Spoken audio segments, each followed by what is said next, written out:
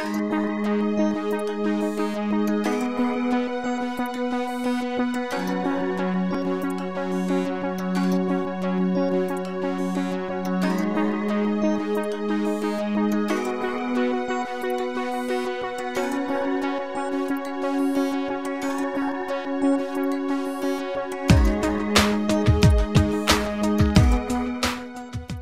evening, everyone. My name is Adam Lacey, and I'm the co-chair of the Young Icebreakers. The other co-chair is also here in the audience today, Edward Holroyd Pierce. We'd like to welcome you all to the first Young Icebreaker event of 2015. But before I say any more about tonight's event, I'd also like to take this opportunity to talk about a few of our upcoming events. So, as many of you will be aware, we have the Chinese New Year dinner on the 9th of February. It may not be a massive surprise to you all, but the event sold out a long time ago. I just hope this will act as a kind of strong signal to get in there early for next year. We also have, very kindly, the new commercial minister from the embassy coming to talk to us on the 19th of March. Finally, we have the Young Icebreakers dinner in May, and the ambassador will be our main speaker for the event. Again, sort of, a lot of the information about these events will follow in due course. I would like once again to extend our gratitude to Linklaters for hosting today's event. Their support is obviously much appreciated. I would also like to say that it is obviously a great honour for us to have the Global Managing Director of McKinsey, Dominic Barton, talk to us today on China and the global opportunity. It is also a great pleasure and honour, you can use these interchangeably, to have Norlan speak to us, or, well, in this case, chair the Q&A. So if you could all welcome both of them with a round of applause.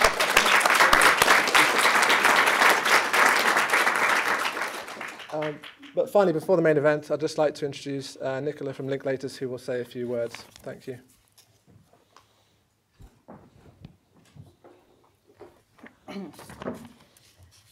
Well, good evening, ladies and gentlemen. And as Adam said, thank you very much for coming today.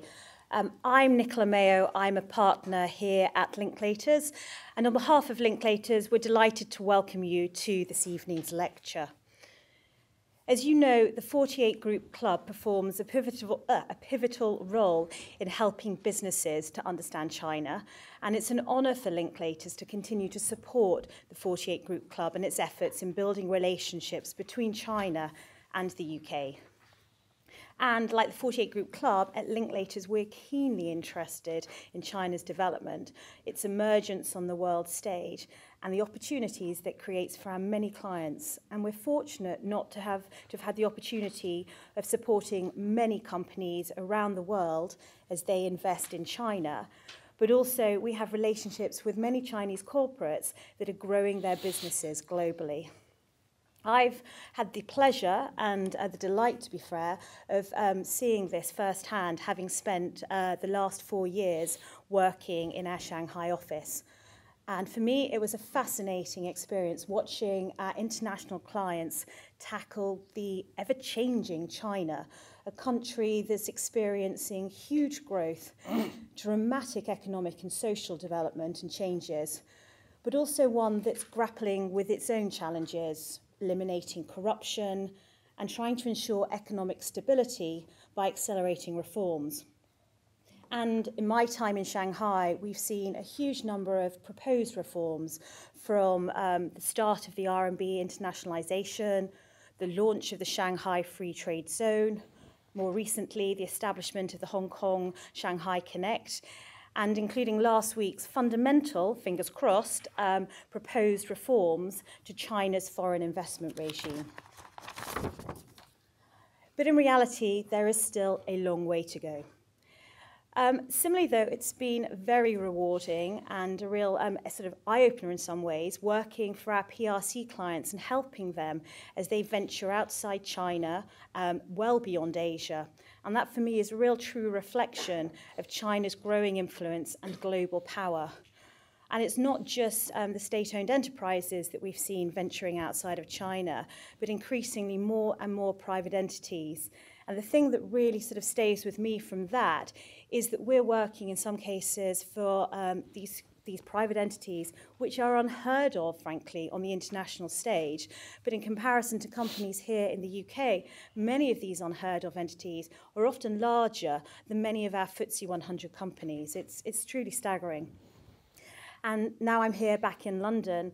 I'm helping co-lead the China desk that we've established here. It's one of several desks that we have around the world where we focus on supporting our Chinese clients in their business endeavours outside China. And we certainly consider ourselves hugely privileged to have had some involvement in some of these really exciting developments. Well, on to this evening's proceedings. We are very honoured to have Professor Peter Norlan here to chair the discussion this evening with Dominic Barton. Peter, one of the most preeminent scholars in understanding historical and cultural current developments in China, and he's previously been described as knowing more about Chinese companies and their international competition than anyone else on earth, including on China. So, Peter, without further ado, I'll hand over to you, please. I got that? Okay. All right. Right, it's a tremendous pleasure to be asked to introduce Dominic and to chair the meeting, even though paradoxically I'm not chairing it because I'm standing up as opposed to sitting. But it's a very strange, a very, very great pleasure to introduce. I actually scratched my head. I don't know how to introduce him. We've known each other for many years. So I'm going to play very safe, and I'm going to read the introduction as a paragraph from a book called A History of the Firm being McKinsey, which everybody knows about. And in this, it has the following sentences about Dominic. This was in 2003, and this was when Ian Davis, who was then the managing director of McKinsey, restructured McKinsey and introduced 3 new regional directors, of which Dominic was one. For Asia, the book tells us the history of this firm, a very, very interesting book. He appointed Dominic Barton, who had been the young pretender in the balloting for managing director. Now, at the age of 40 in 2003, he would succeed the old hand John Stuckey. Sorry about that, Dominic. Sorry, it was 30. Sorry, 30. Yeah. 30. Sorry about that. 30. He would succeed the old hand John Stuckey in overseeing McKinsey's office in that vast region. So very, very, very, and I know a very significant period in Dominic's life. Barton was one of the many younger people, which says a lot about the culture of McKinsey, that Ian Davis, as then MD, global managing director, would call upon to take leadership roles. A Canadian by birth, a Rhodes Scholar with postgraduate training in economics at Oxford, PPE actually, he came to the firm first in 1986, having never heard of it before being asked to apply out of the blue. He came, quotes, as a junior associate, a non-traditional, non-MBA hire, in the first wave of what would become more common practice in the 21st century. He went on to have a highly successful career in Canada, then in Korea, where he became office manager. When he took on the Asia role, he was relatively young, quotes, entrepreneurial but unproven for a senior position. Then the final comment about this appointment was a sentence which reads, Barton may have been the biggest personnel risk that Davis ever took.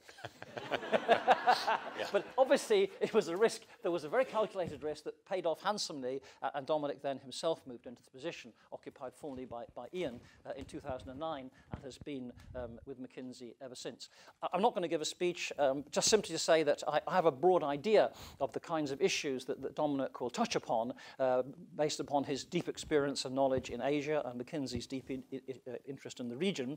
Some of the questions that interest me particularly, and I know that he will touch upon, are questions about China's transition from being a low and middle income country to a high income country, which still has a long, long way to run. And I know Dominic's presentation will bear upon this still very, very big question for China. He also will touch upon the question of Chinese national champion companies going out.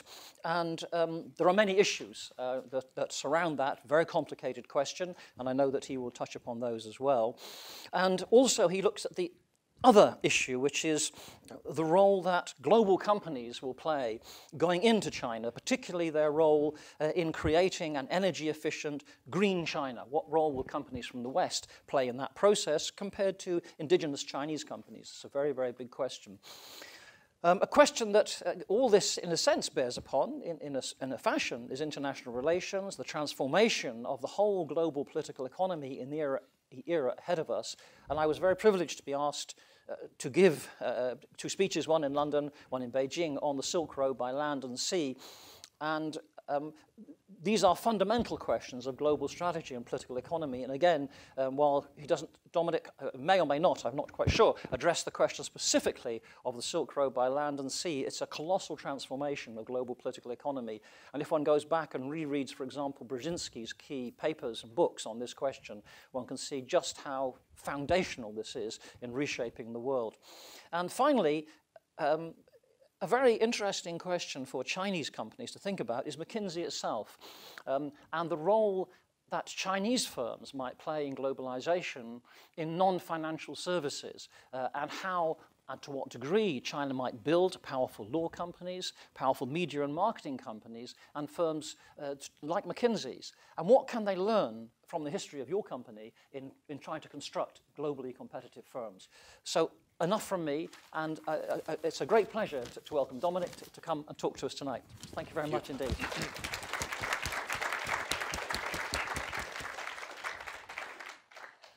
Thank you very much, Peter. And I just, not to make it a love-in or whatever, but I cannot tell you the respect I have for Peter. I think that that the UK is very, very lucky to have such a distinguished and deep expert. This is a fountain of knowledge. I get the chance to, meet with him as often as I can, just to tap into his deep and broad network. So I think probably you should be talking here. And I almost feel like I'm doing a PhD submission. I'm going to get attacked at some particular point by the expert who'll come in. Yeah, he's watching. But and I know I see some other deep experts out here as well in the audience too. So hopefully you'll contribute as well as we go through it, or disagree if you think my views aren't right. But what I wanted to do for the next half an hour or so is maybe just take you through a bit of a overview as we see it from our vantage point. Our vantage point mainly comes from working with private Chinese companies. That's the bulk of our work in China. It's about 70% of our work is with these private Chinese companies, just like you mentioned at the beginning from the law firm side. And again, some amazing institutions that I've learned so much from globally from working with these institutions. We do work with state-owned enterprises, and we do work obviously with multinationals that are there. And we also do work with cities. In fact, when we started in China, the bulk of our work was with mayors of cities, and it was actually putting in KPIs, which I was shocked when I first came in 2003 at how aggressive the performance management was of mayors in China to deliver impact and results. I mean, I was quite frankly shocked. A lot of Western companies could learn a lot from how that was done. So that's kind of the bit of the overview. I lived in China. I was based out of Shanghai for about 6 years. So I drank the Kool-Aid, and I have to tell you, I'm biased. When I come, you're going to hear that. And I try and go back as often as I can. I'm now more based in London, but try as much as I can to go back about 8 times a year. I'm in China. So let me jump right into this. I want to talk first about some of the forces that are we think are shaping China, and then what are some of the implications for business? This is going to have more of a business focus than anything else. One of the charts that I'm keen to start with is that when we talk about the future, I think are best to look at actually the past. And this is something that Peter mentioned at the beginning when we think about the Silk Road by land and sea. When we look back, this is an Angus Madison chart, and you look at where the world GDP was, really up until about the early 1800s, the bulk of the world's GDP was in this region, China and India. And so we should remember that. We should remember it because a lot of those trade routes and relationships amongst countries that existed 1,000 years ago are the ones that are coming back now. And I am going to double click, so to speak, on that. I think it's the one line, one belt. I'm not sure how the government's termed it exactly, but the Silk Road in particular, which I think is going to have a massive effect on how things work. So I think it's important to think about that history because we're going to go back to a lot of that as we move forward. We all know about the rapid growth. I'm not going to spend much time on this, how China's now surpassed the Japanese economy and is moving forward. By the way, I'm not a big believer that China's going to surpass the U.S. economy by 2030. I think we underestimate the strength and power of the U.S. economy. But frankly, it doesn't matter. This isn't a competition. The faster China grows, the better we are. The faster the U.S. grows, the better we are. This is not a competition. I don't think we should underestimate the strength, the underlying strength of the U.S. economy on where it is. But the 6 forces that I wanted to focus on, which make me feel bullish about the prospects for China, at least over the next 10 to 15 years, are the following. The first is urbanization. And in my view, urbanization is like a gravitational force. You cannot stop migrant workers from moving from rural areas to cities. And I think there have been very many attempts to try and stop that. There have been very many crises in place, but you get this movement. I think it's roughly 250,000 people a week moving from rural areas to cities. Premier Li in Davos last week talked about last year 18 million people moved from rural areas to cities. Coming from Canada, that's basically half the country I come from in 1 year moved.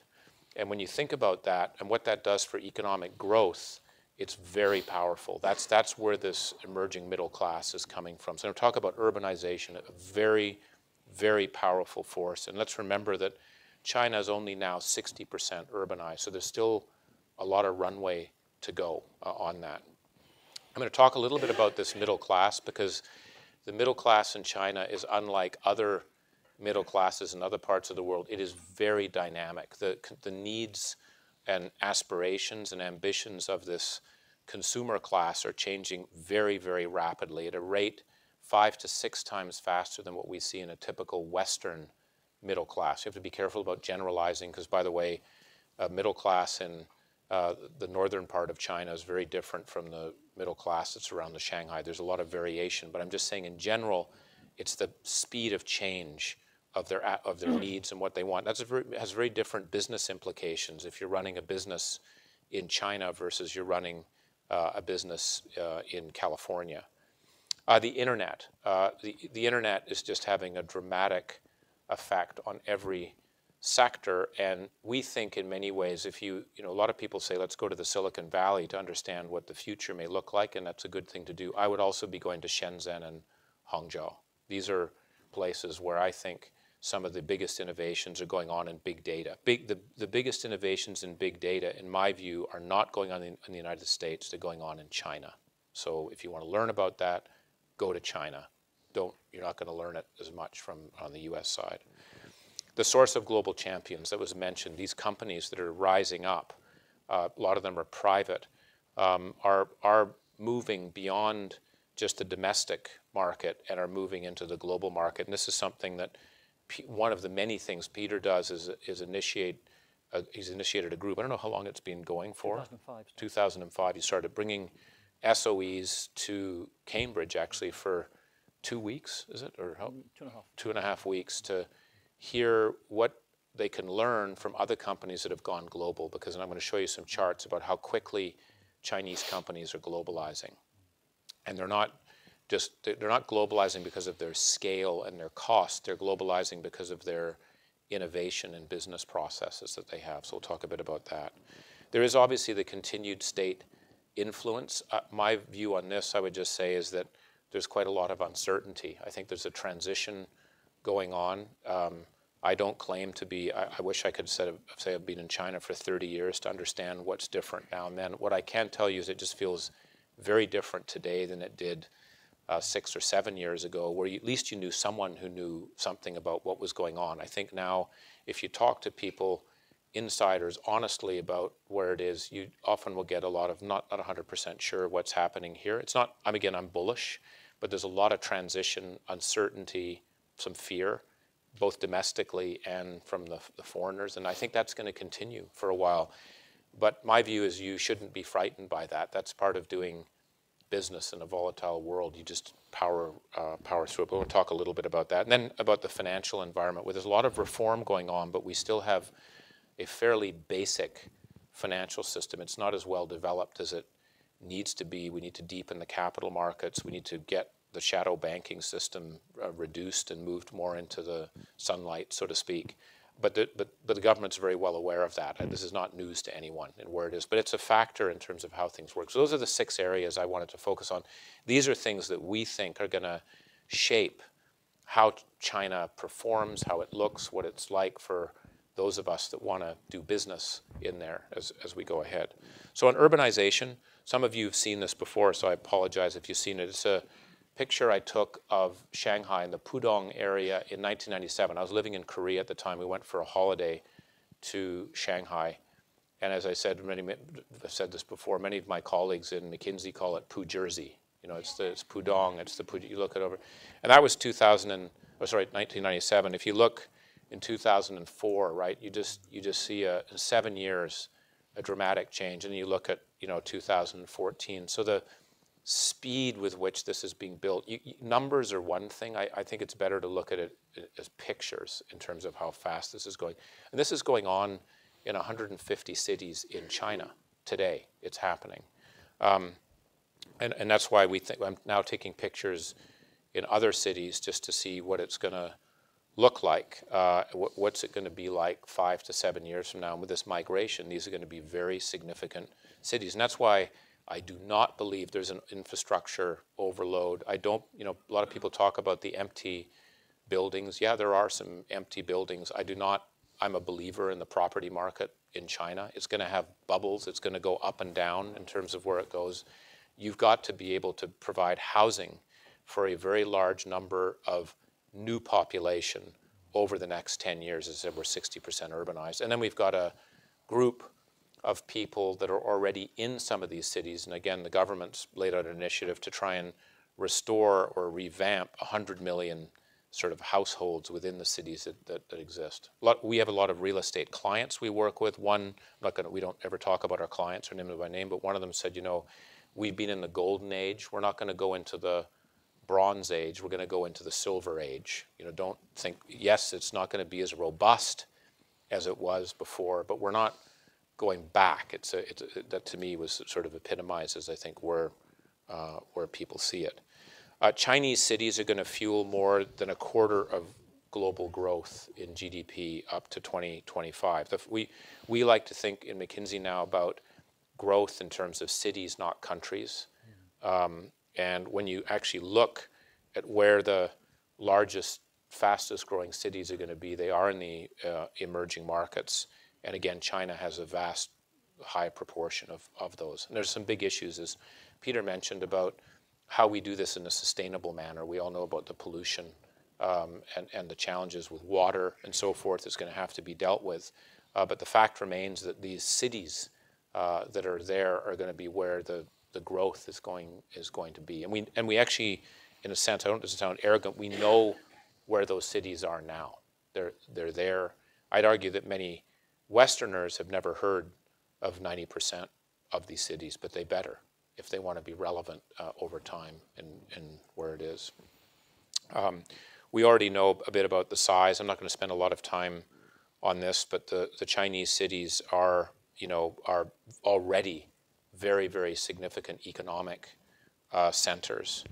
We actually like to look at China as not a country, but as 22 clusters of cities, because they have very different buying behaviors, attitudes amongst consumers, or even regulations. And so when we think about entering the market of China for our clients, these are the multinationals, we don't think you need to be everywhere in China. Pick your clusters, because each of these clusters themselves is larger than many countries that people operate in.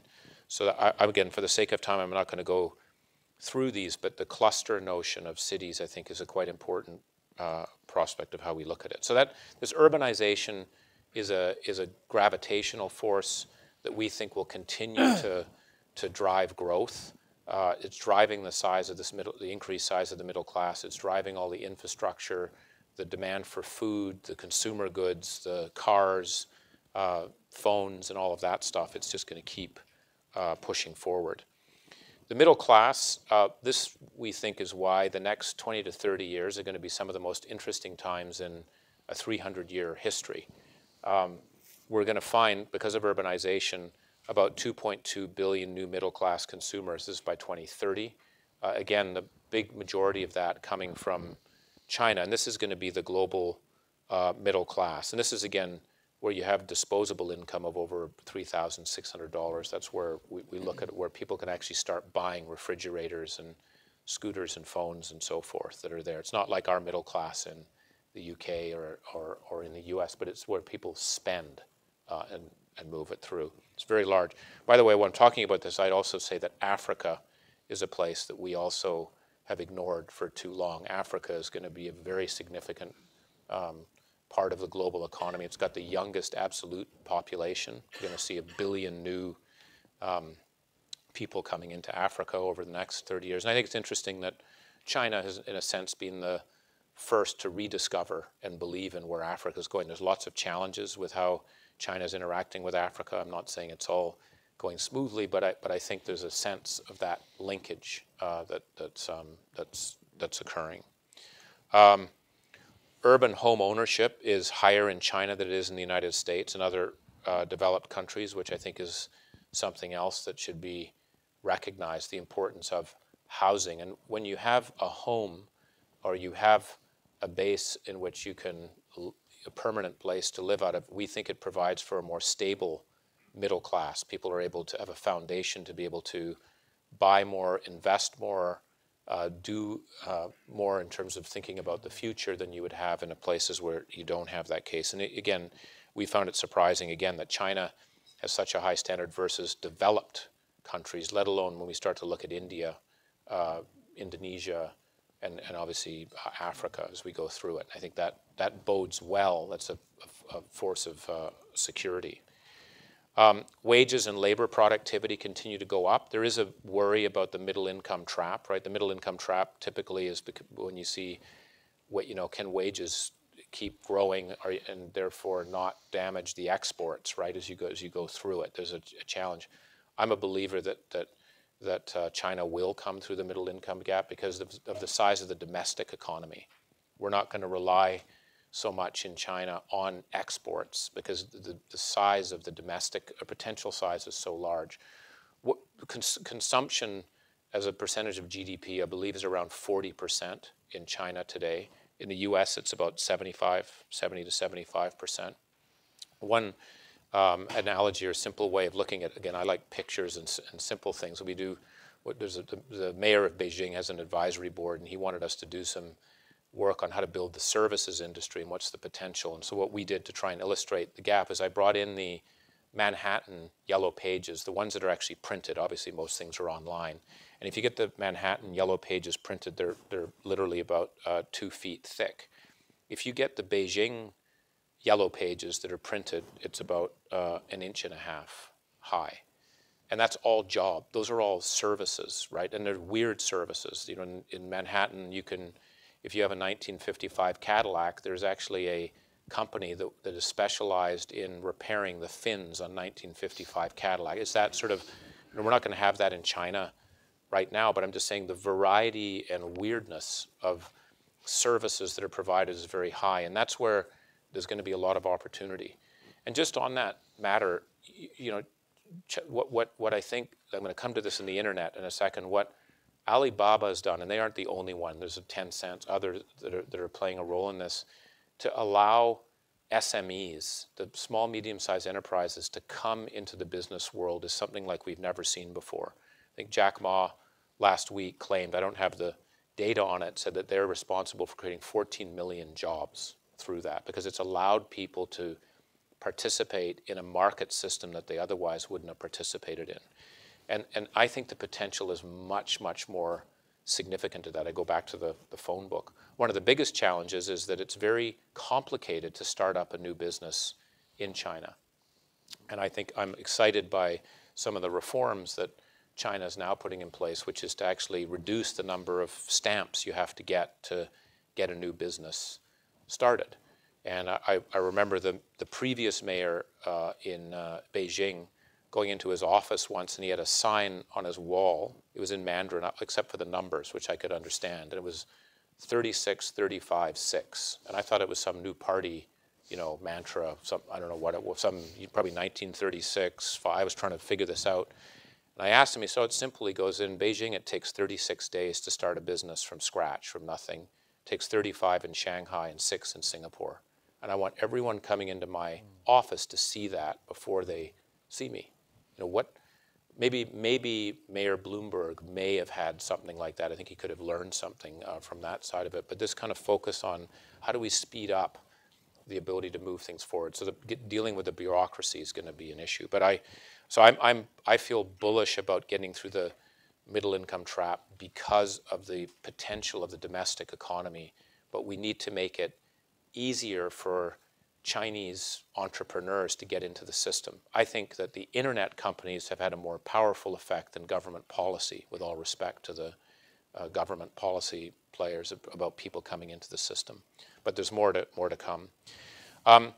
We think it's very important, as I said, to look at things like cities. We have a database of about 4,000 cities in the world, and so if you're selling diapers or you're selling soft drinks, you can actually literally go and look through the system and say, where are the top cities in the world to sell your particular products? We took sports and energy drinks.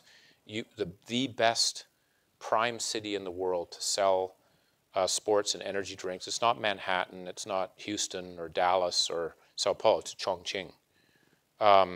If you want facial moisturizers after Tokyo, it's Shanghai, Beijing, Chongqing. Look at all the, if you want to be a relevant player globally in these areas, you better be in these cities that are here. Spirits, I don't know when this was done actually, before the anti-corruption drive, so it may have changed a bit. Maybe a little lower now, I don't know, but it's still a pretty good base to work from on it. We think over time we're going to see, a shift. A lot of the income was spent on food in 2005. That's going to become a much smaller proportion, though the type of food will shift. It'll move towards meats and dairy. Healthcare is obviously a very important area for change that we're going to see, and transportation, communication, a lot on recreation and education.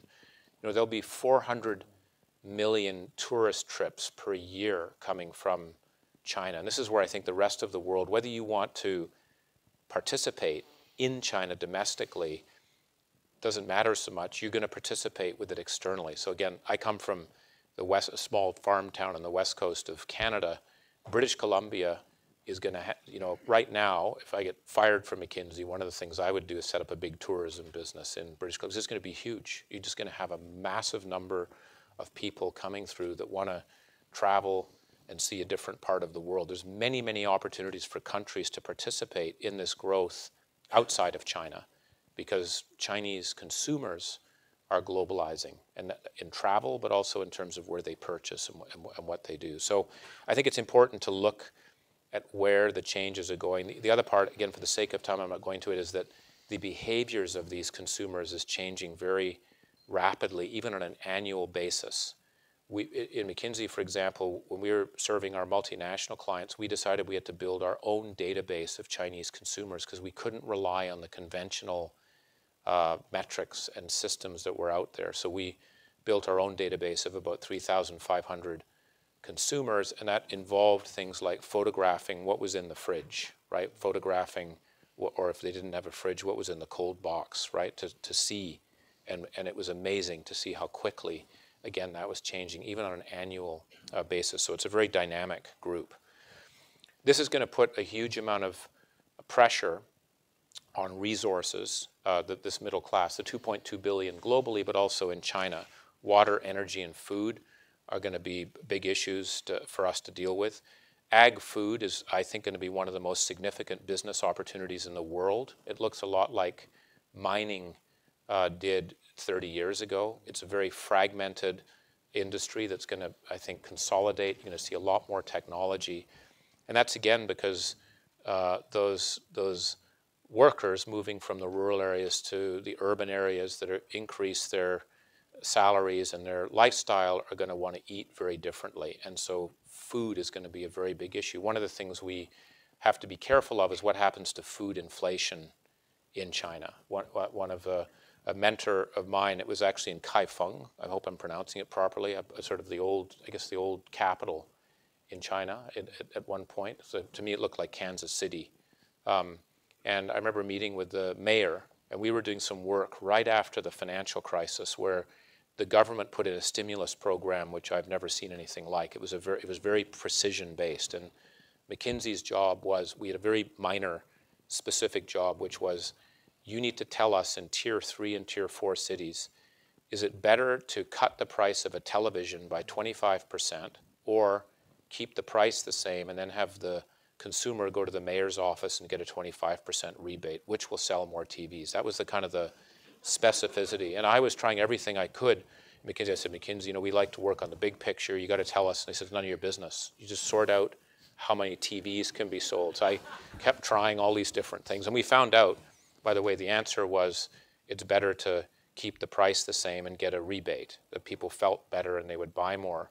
And so I went back and I said, surely I can see how this fits in the broader program. And I'll never forget the mayor telling me, he says, if you've read your Chinese history, and I don't think you have, you'll realize that many of the disruptions occur when there is a food problem. Because when people are hungry, they don't care about security and where things are. It's an issue. So that's what we really focus on too, is food security. And I think we need to, in the world, need to understand that that's an important part of what China needs as we look around and you see a lot of Chinese companies buying. And it's just a dynamic I think we need to know, because as you urbanize a place so quickly and you don't have an agricultural system that is advanced as it will be, that's going to be a challenge. Water is another issue, as you know.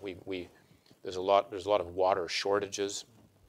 Those are going to have to be sorted out. So this transition that's happening so quickly. This transition that we're seeing in the next 20 years is going at about 1,000 times faster and more significantly than the Industrial Revolution, right? So when we think about volatility, let's not be too hard on political leaders in these places, because we've never dealt with the scale of things.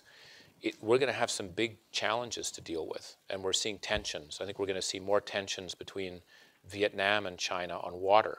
A lot of Vietnam's water flows through China first, so if China dams it or uses it for agricultural production, you're going to get tension, just like we're going to see between Ethiopia and Egypt, right? This is where we're going to start to, and we just need to know that. It's a reality as we look ahead.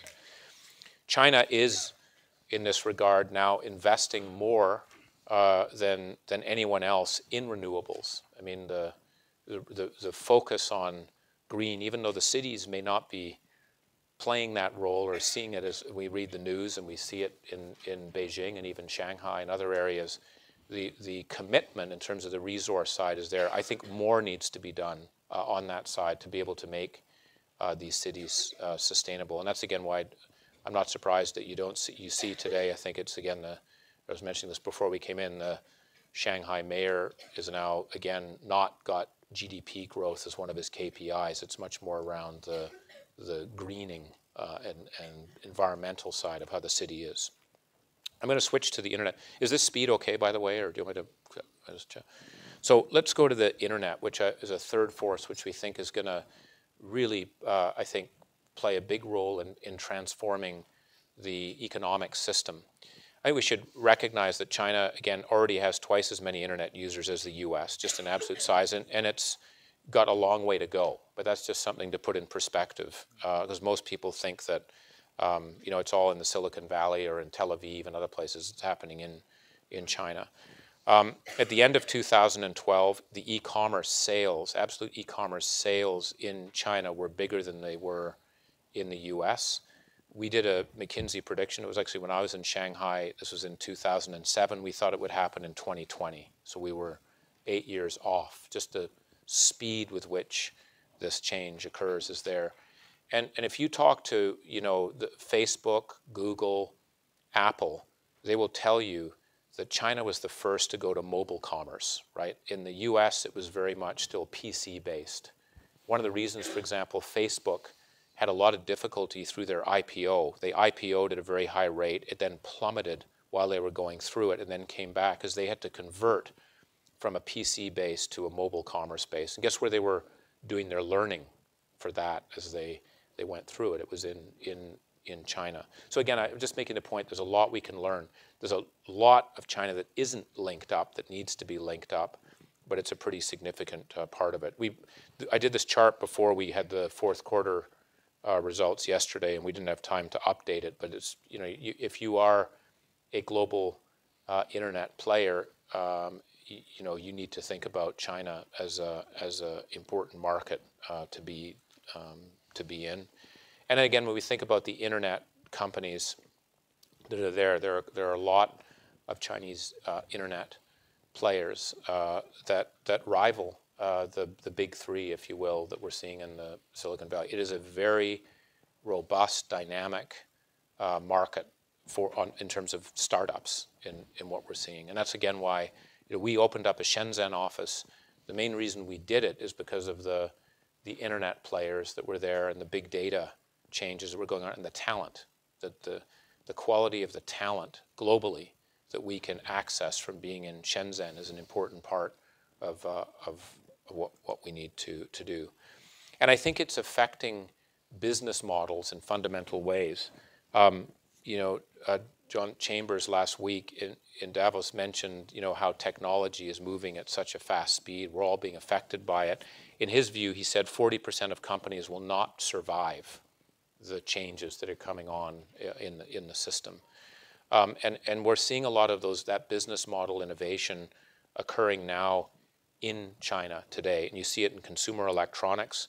The Xiaomi, which is the smartphones that have really hammered Samsung, what I think is most interesting about that is not the scale and the speed with which they've come to market. It's how they actually manufacture. They manufacture in ways that you do not learn in Harvard Business School. They have their own model, or ways that McKinsey and Company would say you do it. They develop their own way of manufacturing and sourcing ideas. Very unconventional approach, which has grown a very large business. So it's not the technology, it's how people have adjusted the business model to be able to make things work. Finance is a new one. I remember being in Singapore, and the Economic Development Board in Singapore has an advisory group. There's 10 people. Andrew Whitty from Glaxo is on it. Jack Ma is on it. I'm on it. And Jack Ma was describing what Alibaba was doing in financial services, and we were shocked. We actually didn't believe him at first. He said, we now make loans of between $10 to $10,000 to our customers. And people are going, what in the hell are you doing going into banking? And he said that, and the reason we're able to do that is because we have more data than banks do on how people behave. And I know how much shampoo Peter uses. I know where his kids are. He doesn't use much, by the way. It's sort of the thing. I'm teasing you. Yeah. And the most important thing is, I know how if he doesn't pay me back, what I can do is just put a message up on the site saying, Peter's a bad risk. Don't deal with him. And that's not something that he'd want to do in the system. So the power, if you will, is higher. So they have more leverage, more data. And so at the time he was speaking to us, this was 2 years ago, he had a $16 billion loan portfolio with a fraction of the number of loan officers that a bank would have. And again, we were just shocked at sort of where that was. When he started to take effectively deposits, that's when the regulators started to say, whoa, we have to be careful here, because now you're getting into the money supply in the banking system. But again, the speed of which this is happening is something we need to look at. Automotive, a lot of the interesting innovations in what you can do in terms of monitoring the performance of a car and what insurance companies do with that data is being done in China. And healthcare is another one where I think we're going to see some radical innovations that are going on. And I think that's a combination of the technology, actually some bold public servants. I remember being in a meeting with the Minister of Health in China, with the head of the Duke Health Center, Victor Zhao, and the head of the GSM network. And the Minister of Health in China was asking Victor Zhao, why does it take 7 years to make a doctor? Just why? And Victor Zhao was going to when I meet, why would you ask that? Of course it takes 7 years. I mean, that's how it's, and he said, well, would you like to be operated on in heart surgery by someone who has 7 years or 1 year? And the Minister of Health said, well, it depends. I'd rather, to me, with all due respect to you, it's mechanics. And if someone's done 10,000 operations on that side, I'd rather pick them than someone else. So it was a challenge to orthodoxies, right? And you get that with technology, and you can do a lot. And we're seeing that happening, where we get radically different cost structures to deliver performance at higher levels than we see in the West, and we're going to see more of that. So there's a lot of business model change that's going to be occurring in China, and I think, as you said at the outset, one of the challenges is it's happening and we don't know about it. One of the reasons I love being involved at Tsinghua University, we have a sort of McKinsey lecture series, is actually to meet the graduates from the EMBA program, because all these people have private companies, right? And I'm just amazed at the scale of what they do and where they are, but we don't hear about them because they're private, right? And then you see some of the innovations that are going on. So you got to get into the system beyond the ones that are publicly acknowledged. Again, while China has the largest base in the world, there's obviously the penetration rate's much less than we're seeing in the U.S. There's a lot more to go. But I guess I'd just say here, the power of the internet, I think, to modernize to the Chinese economy cannot be underestimated. And I think also to enable business model changes which will affect organizations in different parts of the world cannot be underestimated.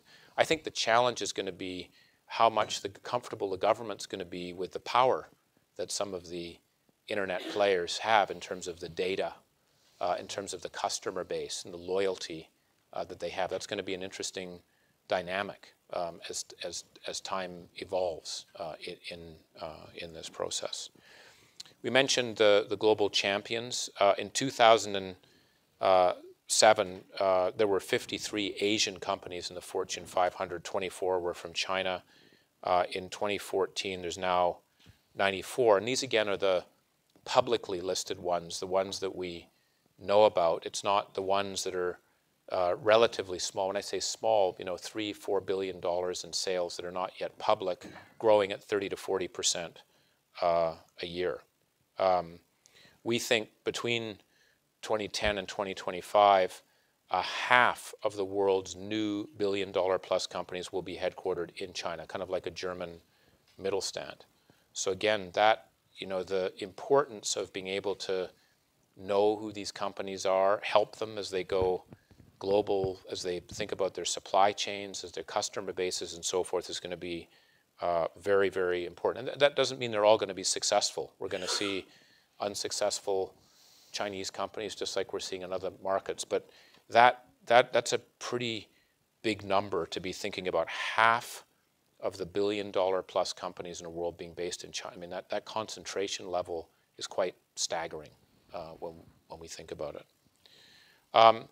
The amount of investment that's going on in China, I think, is also interesting. I think if you look at the number of Chinese college graduates, just 7.5 million.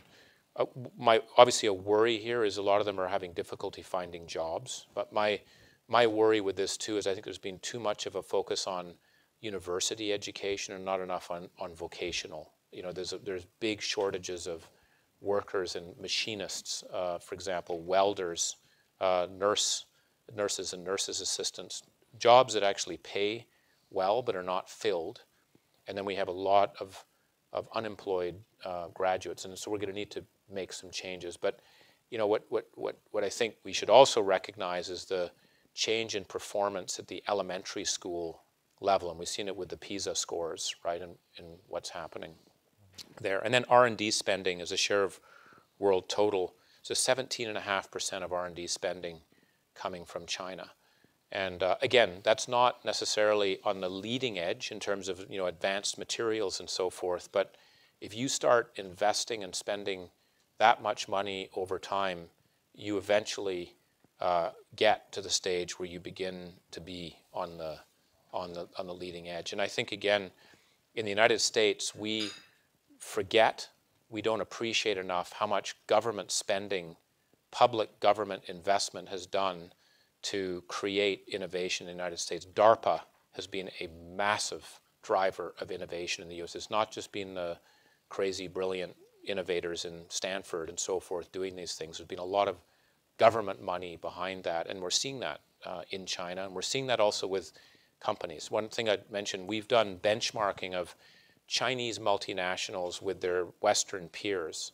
So you look at a consumer goods company, and you look at an automotive company, and you look at a company that's making railroad tracks. And what we found is that on average, the Chinese company invests at double the rate that the Western player does. So they're investing at double the rate. They have much less dividend flow. They're just reinvesting it back in the company, right? So they're investing for the long term.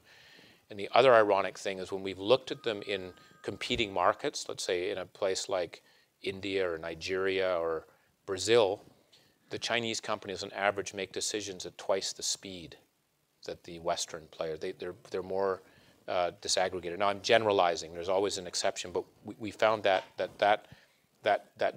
general rule held irrespective of the sector. It was the Chinese versus the, and that's again I think something about the prospects of these companies in playing global roles. There's lots of challenges, and we've talked about in the course. I think, if I might say, I think China has a tin ear. It's an English expression. It's just completely unaware of some of the cultural or the political dynamics that go on in countries. So, if I remember the Nexon deal that was done, for example, in Canada, it's very important to understand what the mayor thinks and what the local newspapers think and what the labor union thinks, and biases. People saying, are we going to fire all the people? Or so there's a lot of that. That's typically ignored.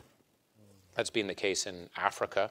And it's not because I think the Chinese companies don't care. They're just completely not aware of it. So it's how do you build that capability of soft power, if you will, to be able to influence what's happening. This happened, by the way, with Korean companies. I remember when Doosan, which is a company that makes backhoes and actually nuclear plants, a whole range of things, bought Bobcat, which was a North Dakota-based company. And I could have made a movie out of this one, because to see the cultural clash was unbelievable. And the CEO of Doosan talks about it. So you have this Korean company coming into Fargo, right, North Dakota. The workers think these guys are going to take over the company and fire everyone, even though they're actually, Doosan wanted to use this as a base to grow their global business.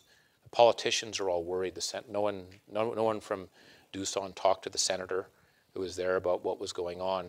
And then just in the building, what the Doosan guys, the Korean colleagues, were surprised about is a lot of the workers from Fargo, they came in at 7 in the morning and they left at 5, because they were farming. They had farms, right, dairy farms, which the Korean guys just couldn't believe that someone comes in that early and then goes farming afterwards. And then the Fargo citizens were sitting there looking at these North Koreans coming in at 9 in the morning, and then literally if they turned their lights on at 2 in the morning, the lights would still be on. These guys are crazy. They just work. That's all they did was work and drink at the time. And so you had this cultural clash, and it was not, no one did anything wrong. It was just no time spent on that. And I think we're going to see that with, again, as more Chinese companies go abroad, there's the cultural side. With the soft side is probably the hardest part as we go through it. The technology, the business processes are not there. And again, I look at Lenovo.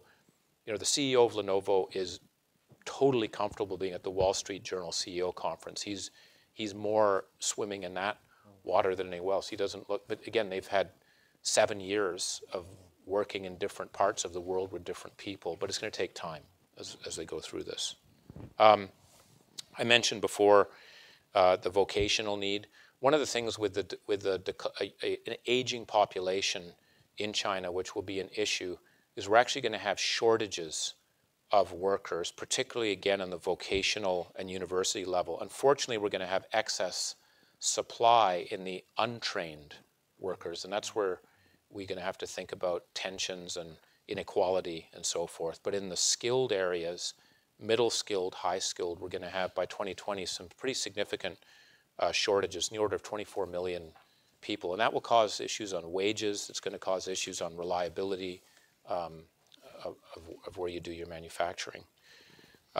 this is where we think the biggest demand is going to be over time. I'm not, for the again sake of time, I'm not going to go through all of them, but health and social services are going to be a very important part of this growth.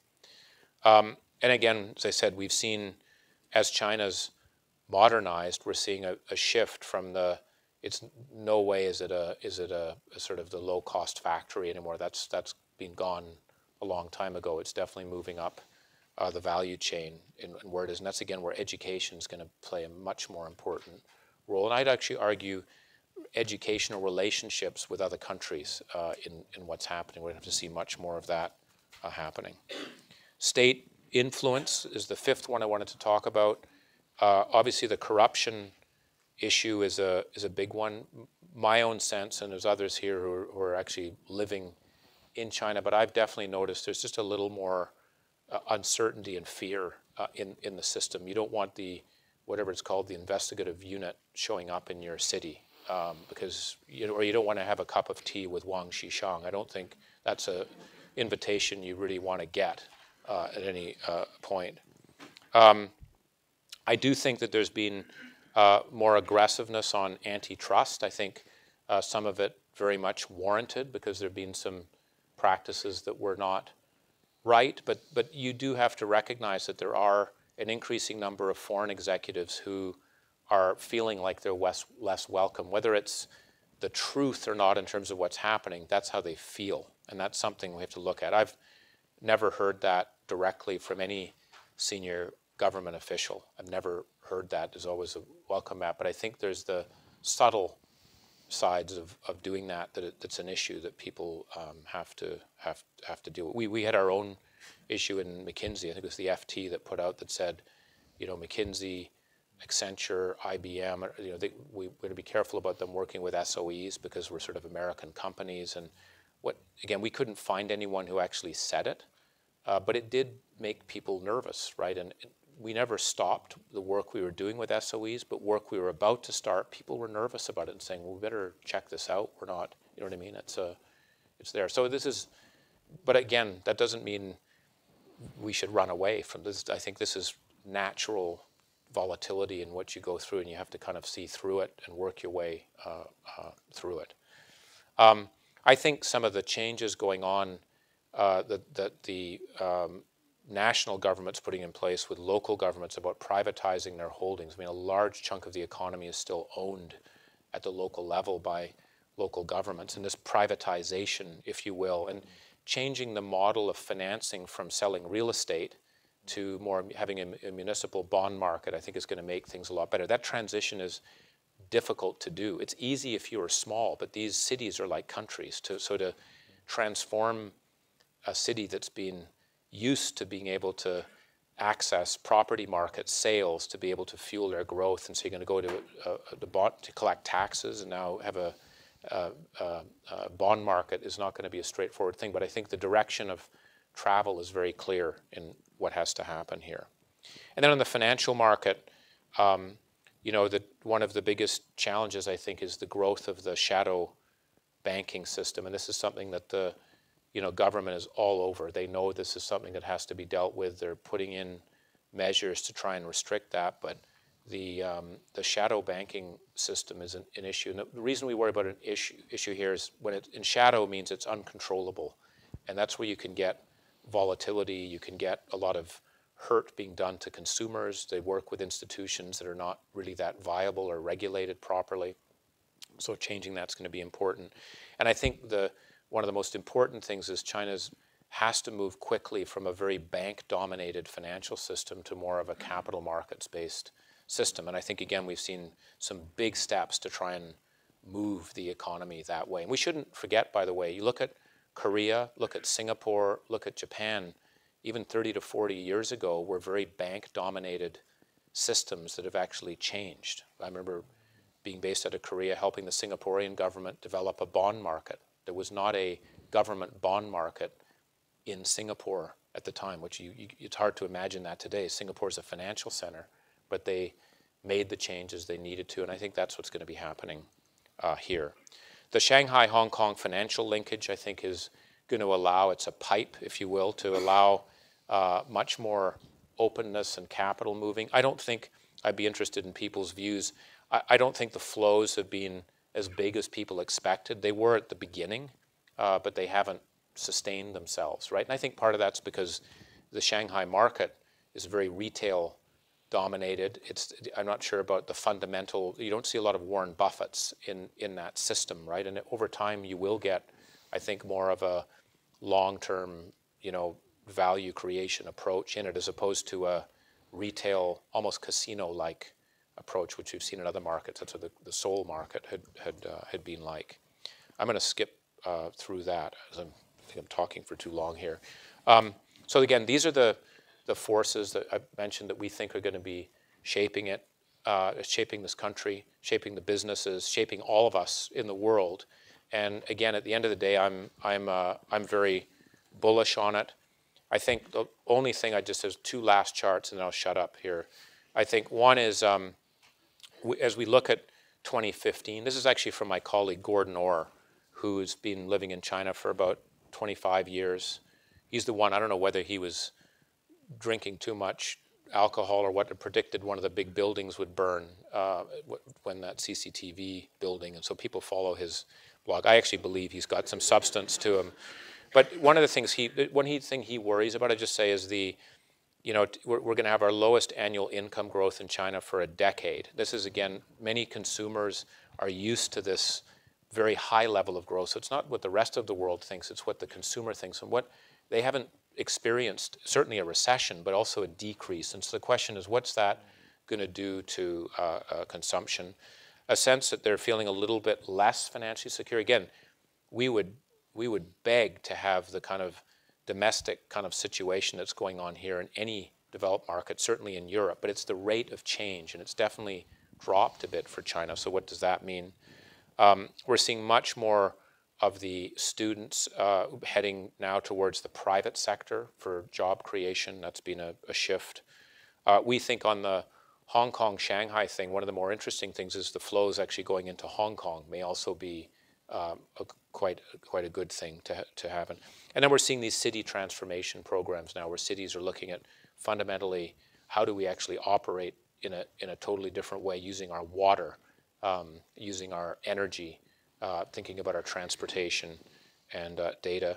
We're going to see much more impact on innovation in the world from the Chinese players, and it's the mid-size Chinese companies that are leading the way. And this business system disruption, innovation, that's where I would be spending time, is trying to understand what's happening in whatever business I'm in, because there's very interesting things going on. And I think the rule of law, I think, is impacting everyone, I think, in a good way. I mean, one of the biggest pushes, and I defer to our colleagues here on this, but on intellectual property, I think one of the biggest drivers of that has been Chinese companies suing each other, as opposed much as the other way around on that. And that's where you're getting the activity that's going on. We worry a bit about some cities that are too dependent on single industries. In Inner Mongolia, and coal mining, automaking, or textiles. The diversification of the economies is going to be an important part of what happens. And then again, final page, truly will shut up. I think again, e-commerce it's a massive market. The platforms that these internet companies have now put in place, I think, provide huge opportunities for not only small, medium-sized players in China, but also global players to be able to participate in a very large market. Ag food is going to be a humongous global business, which a lot of organizations don't, I think, underappreciate. Education is going to be a very, very large business, driven again, I think, a lot by China. Healthcare, another huge business opportunity, innovation. Logistics, already some of the most significant logistics players in the world are based in China, again, because of all the e-commerce activity. And then on IT services, we think there's going to be a lot of changes. These are just some of the areas we see as change. Again, forgive me, I've blathered for too long, but I hope that's just given a bit of a picture. Again, in a nutshell, I feel very bullish, but I would just be prepared for volatility. And I think, again, if you don't like volatility, then you should just bury yourself in a hole and hope it all ends. So you got to deal. That's the reality of what we deal with. Volatility is there, and so address it. And I think this market itself is going to be exciting, and these companies and organizations coming out of China are going to be very exciting for the world. Thank you. Dominic, thank you very, very much indeed. Thank you. We've got time for a couple of questions. Yeah, sure. Yeah, no problem. Okay. Yeah. Right. Dominic, thank you very much indeed. Dominic has a very tight schedule, running from one meeting to the other, but he's got time to take a few questions. So sure. You want to take the questions? Go ahead.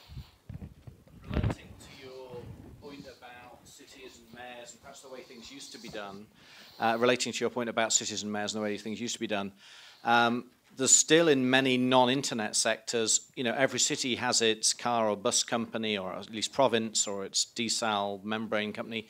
How does that inefficiency and consolidation play out, as you described, with privatization and cities learning a different way to do things?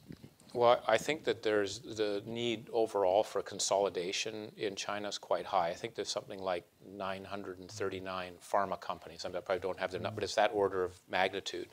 By the way, one of the best sources of information on the industry structure of China are the big banks, right? If you talk to ICBC, has a very good picture of what that looks like. And I think one of the things we're going to have to see is consolidation. The challenge is, as you said, it's almost then like having city-states, because those companies create jobs. And so I think the need for workouts is going to be an important part of what happens. But again, when we think about some of the KPIs, many of these businesses, I think we had one of the slides, 97,000 businesses are actually they're not making money at all. And I think by shutting them down and reallocating those resources to other places, that's what needs to be done. The challenge is when you do that, there's losers and winners. And that's why I think what we need to have is role model cities that are trying to do it. Shanghai is actually trying to do this and sort of rationalizing some sectors, trying to grow other sectors, and trying to think about a safety net for the people that are affected in the training. So I think if anyone can do it in a way, I think China can, because there's a kind of a determination that it be done that way, and I think with the anti-corruption that could help. What I worry more about is some of the, there may be soft trade barriers forming between provinces. We've seen that with some of our clients, just because if a good has to go from one province to the next, all of a sudden it becomes a bit like Uganda and Kenya. There's 17 checks that are being done on the truck, just because we want to really check that the quality of that pork is, right, and it's non-tariff barriers that are happening. So that's something that I think the government's going to have to be very wary about as you consolidate. So.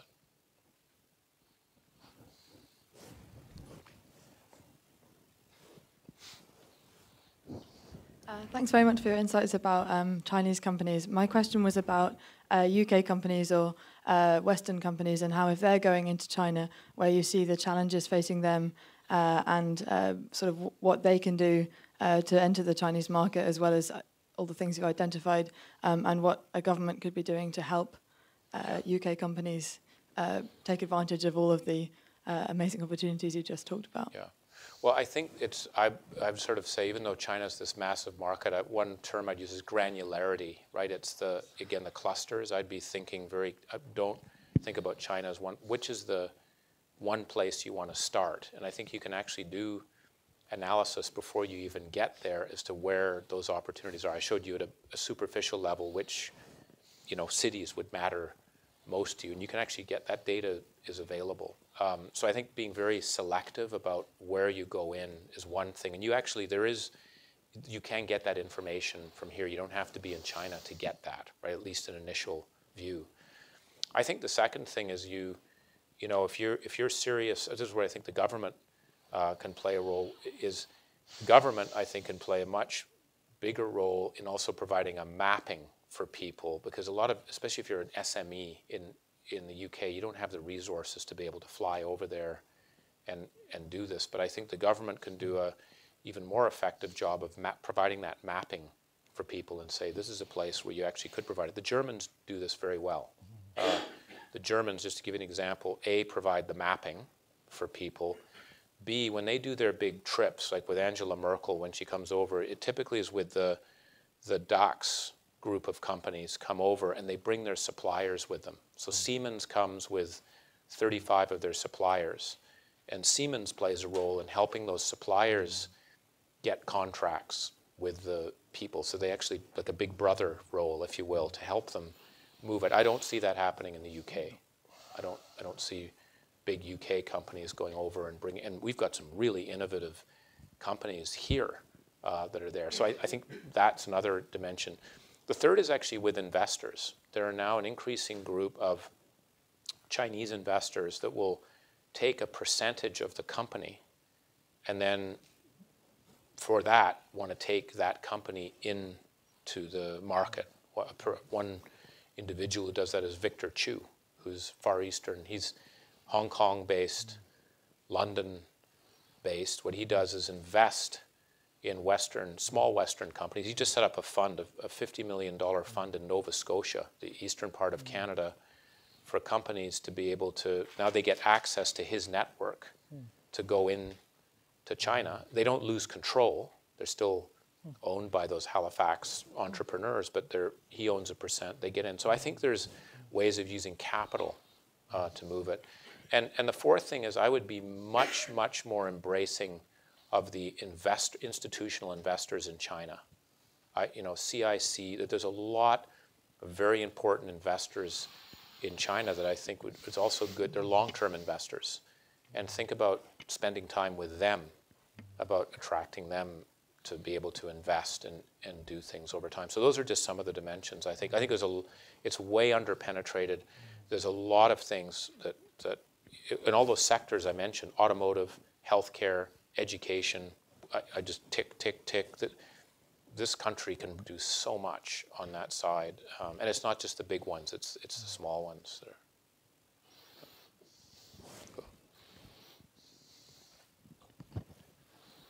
My name is Alex Zhao. I'm from EY, and I just have a quick question regarding to the innovation. You mentioned about that Shenzhen and Hangzhou are the place to look at other than Silicon Valley on big data. Do you see any other sort of innovation come out from those two cities, and why those two cities are doing better than Silicon Valley? Well, I think Shenzhen is actually, it just happens to be where some of the big entrepreneurs are, right, where they grew up. You've got some very good universities there. You've got, I think it's a collaboration now between Tsinghua and Cal State, which is in Shenzhen. I may have the US university wrong, but doing actually big data degrees, if you will. So you've got US students wanting to do the degree there as well as the local players. So you've got an education hub. You've got entrepreneurs. In Hangzhou, that's where Jack Ma is from. You actually have a lot of the Indian IT players are there. It's one place where you can get very good Indian food in Hangzhou. It's one of the best places. But you just have a big group. So it's a talent pool that's actually being formed. Chongqing, I think, is actually a leader in innovation on how cities work, and they have to. But you've had a series of very aggressive leaders in that city to attract foreign direct investment to move in. You've got a lot of global companies that have based their manufacturing. UTC, the big U.S. Advanced Industries conglomerate, doing things there. DuPont, Dow. And so they built a system. You've got an education system. And then you've got, again, a leadership that right now is very worried about environmental issues and very open for people bringing ideas, how to do mixed income housing, to do that appropriately. How can we use technology on our road system better and attracting Japanese companies, Hitachi and others, to come in. So those are, again, I think innovations that we're seeing in it.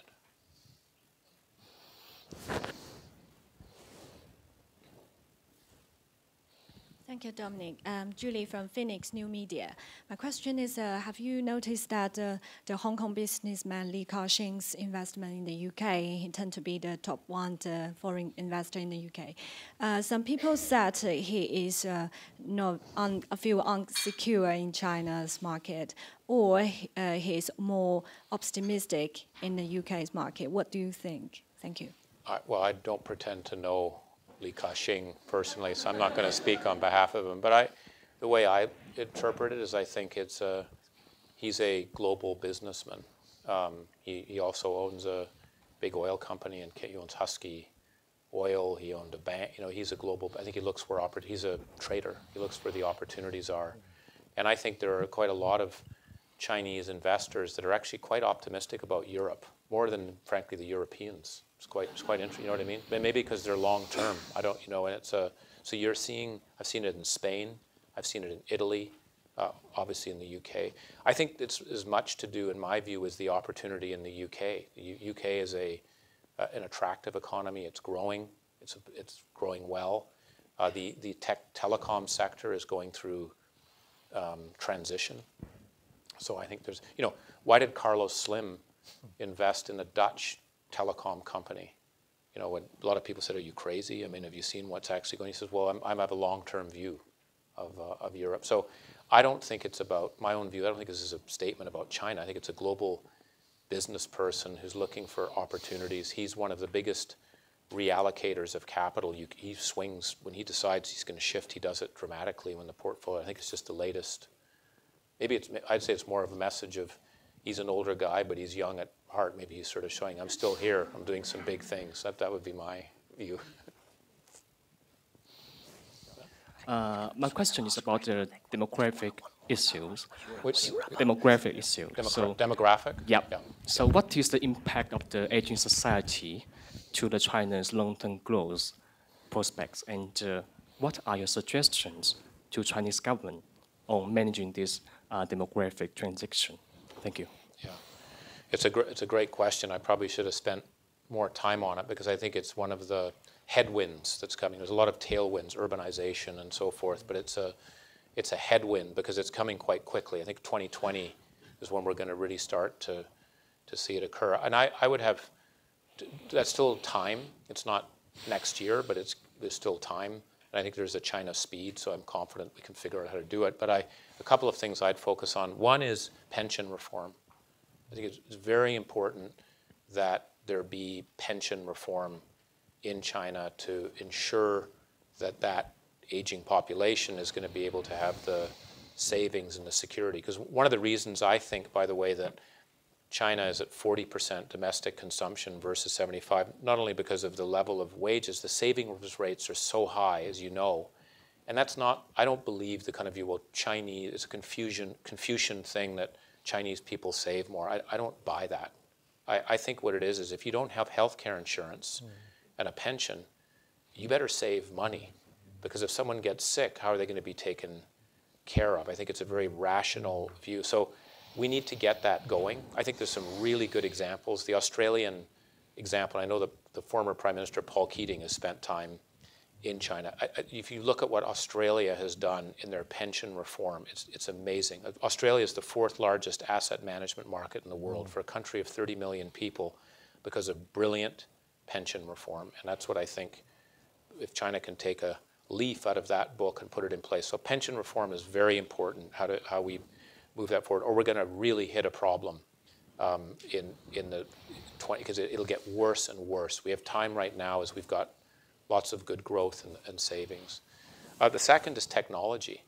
You know, one of the biggest downsides of an aging population is you have less people going into the labor force. And I mentioned we're going to have a 24 million person skill gap. In the last 50 years in the world, half of our global GDP growth came from more labor going into the labor market. That's where the productivity came from, right? It wasn't just better technology. It was, we had a younger population and we had women going into the workforce. So we're going to have this headwind. And what I think is going to be very important is we're going to have, in the pension reform, people working longer in China. The idea of a pension age being 65 is a joke. It's just not. I think someone can tell me in the UK when it was put in place, I think it was I can't remember the exact number, but I think when it was eight years to live. Is that right? I mean, now we're obviously way beyond that. It wasn't a very luxurious program, let me put it that way. So we got to reform that. But I think we've also got to think about technology. And this is where I think technology is coming in, automation. Automation is actually helping fewer laborers be more effective. The challenge with automation is who gets the surplus. Is it the laborer or the technology owner? That's the only challenge we're going to have to work through in that. But I actually think technology is going to be a very important part of closing the gap with fewer workers. And we've seen it, with what Foxconn has been doing with robots. We're going to see it, I think, in many other areas, healthcare, a lot with using data and electronic delivery systems. So I think it's around pension reform and on technology, which are going to be very important ways of being able to move it. You could argue immigration, but I think the numbers are so big. And I don't know who you'd get the immigration from. For Japan, it's relatively more straightforward, though you have cultural issues. But I don't know. Maybe the last question. Yes. Yeah. Thank you. You refer to Chinese local governments and their distressed balance sheets. Are you referring to the aggregate balance sheet of the state-owned enterprises linked to the governments, or are you referring to something else?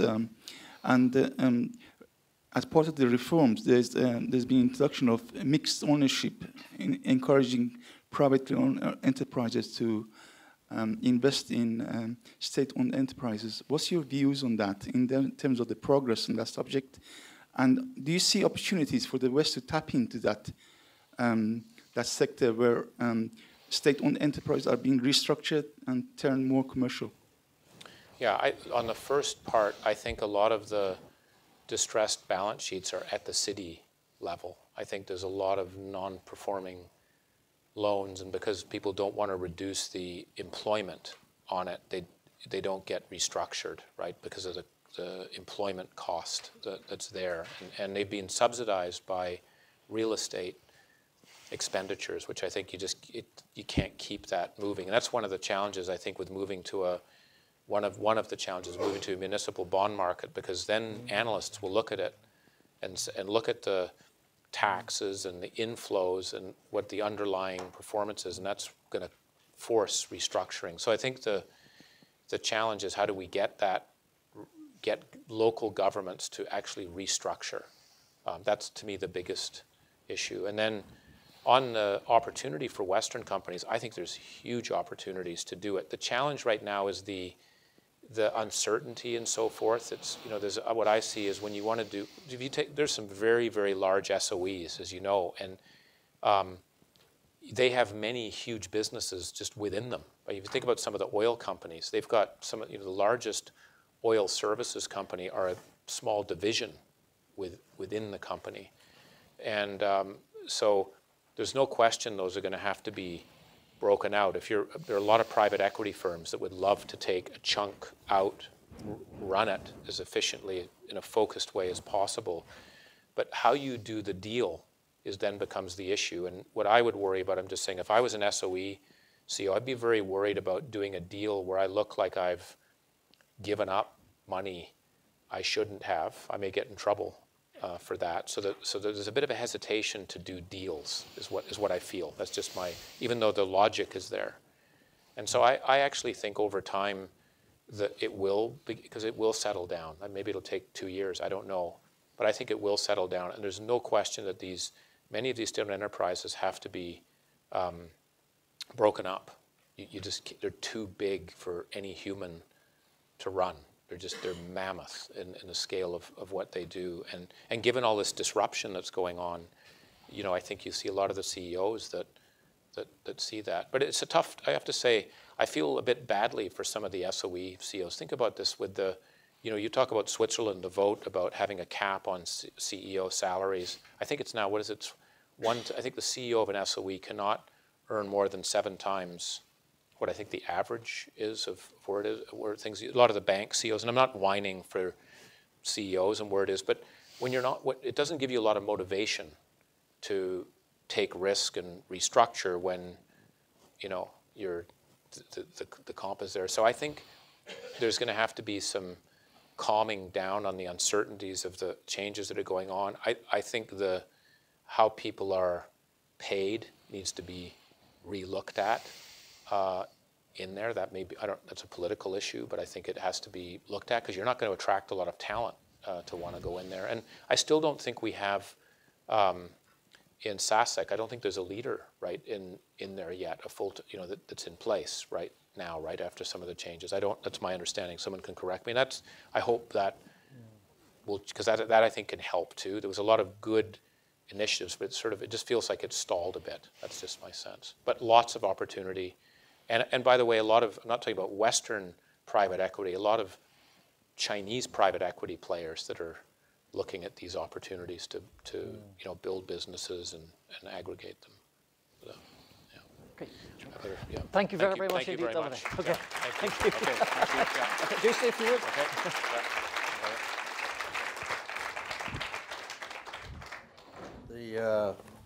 Stephen Perry, for those of you who don't know me. The first thing I should do is to thank Linklaters for providing us with all the support and facilities to have such a fine evening at their expense, I guess. A really fine team. Thank the 48 Group team who put this together. Dominic, I'm one of the probably few people who watch CCTV 9. And I'm an unusual sleeper. Anyway, I was watching it one day, and there's one very good program, which is Dialogue. And I happened to watch when you were being interviewed by that very fine presenter. And he was asking you questions, and you were able to answer them. And I suddenly sat up and said, here's someone who really knows China. I want him to be able to speak to the young icebreakers. So I thought, how do I find you? I thought, well, the guy who knows everything about China, as you said, it's Peter.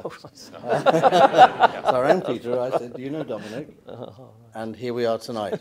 And wasn't it worth it? I mean, that was just I didn't stop taking notes the whole way through your presentation. I thought any compliment I could give you would sound either patronizing or, it was just really very, very fine. I don't know whether you'd let us put your slides up on our site, but I've taken copious notes, and I won't ask you if I can use them. Sure. But it would be wonderful to be able to share your perceptions of China with others. You just at the end were talking about I think it's, somebody told me, 6,000 private equity companies in China, and the important role they have in the restructuring of state-owned enterprises, and you talked about the consolidation of many industry sectors, and I suspect private equity in China will probably play a significant role, and it was good to hear your confirmation.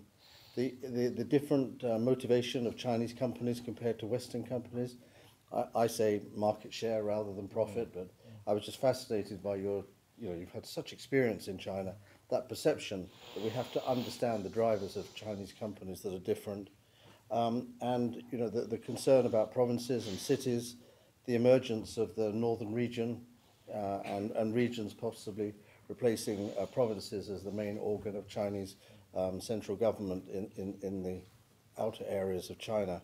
Overall, it was just a fascinating opportunity to tour China with you through your eyes, and there will be, at an appropriate time later this year, a time when we will recognize your contribution to us tonight.